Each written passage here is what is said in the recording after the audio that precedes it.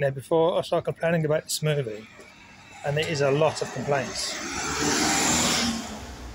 let me just say that I really like the two lead actors, Ryan Gosling and Emily Blunt. They were really the cement of this movie. They had great chemistry, great fun, and they have covered over a lot of the cracks in the plot, because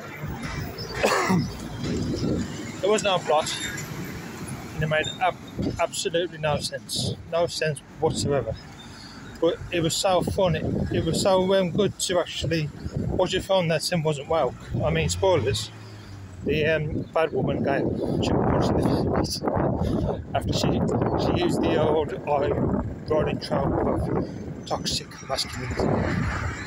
But don't think in this movie. I had so many questions. I thought I was going crazy, because I thought that won't happen. Why did that happen, you know? And I've seen so many YouTube reviewers posting the same questions, so I know for a fact I'm not crazy.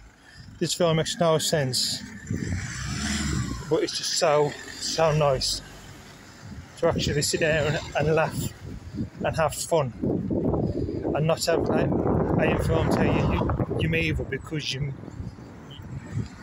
one kind of person. But you can actually believe that they're making a couple in real life, and that's all we want.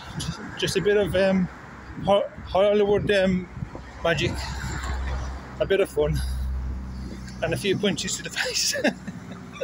Also, let me just say, I know we say only film, and something else that didn't make sense, but there was no reason to repeatedly burn him. I mean, I know that was his job, but she kept making him do the same stunts over and over and over again. That's a hell of an overreaction. I know he didn't talk to him for over a year, but to set fire to him that many times, come on.